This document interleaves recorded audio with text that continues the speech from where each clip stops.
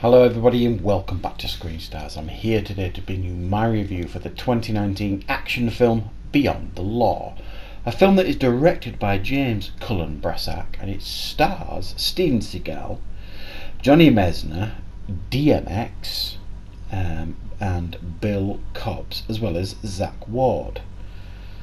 Now this is another of those Steven Seagal action films. Now a few months ago I decided to try and go on a bit of a catch up with Steven Seagal films. Earlier this year I did a top 10 list of my favourite Seagal films and I started reviewing some of his old classics, and then I thought I would start collecting a lot of his films that I haven't seen before and reviewing them.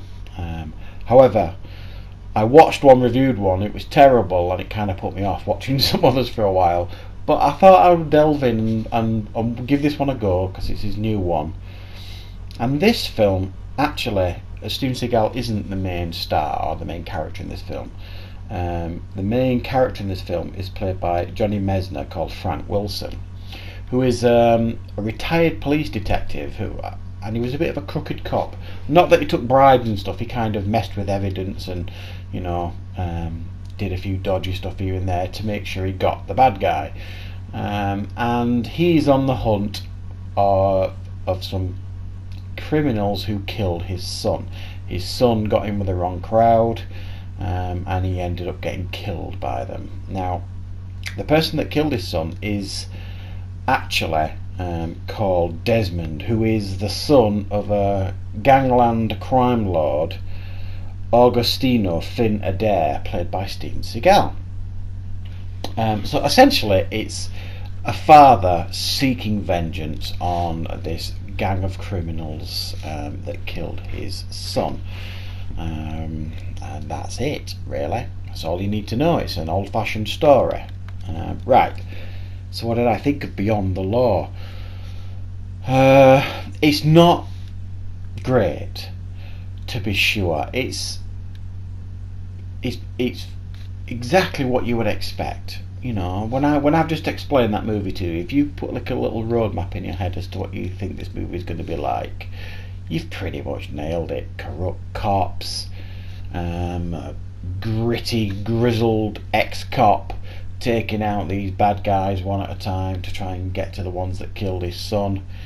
There's a couple of odd things in this film. Now DMX is in this film. Now DMX was previously in a Steven Seagal film, and I forget which one now. It might come back to me later.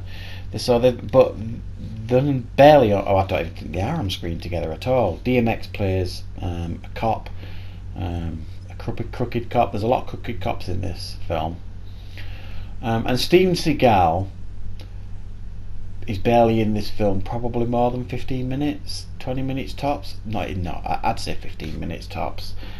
He plays this gangland boss that gives out advice to his son, asks his son questions, belittles his son, all this kind of stuff, and then he gets 5 minutes at the end to do his Steven Seagal stuff, which will hugely annoy many people watching the film, because it certainly did me, and I'm not going to spoil it.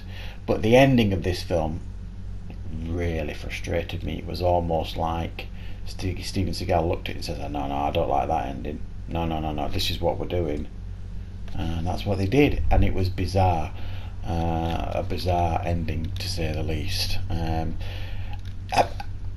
won't go as far as to say this is a bad film, and maybe that's because no, it is a bad film. I'll rephrase that. It's not a terrible film. Maybe that's because Steven Seagal isn't the main star.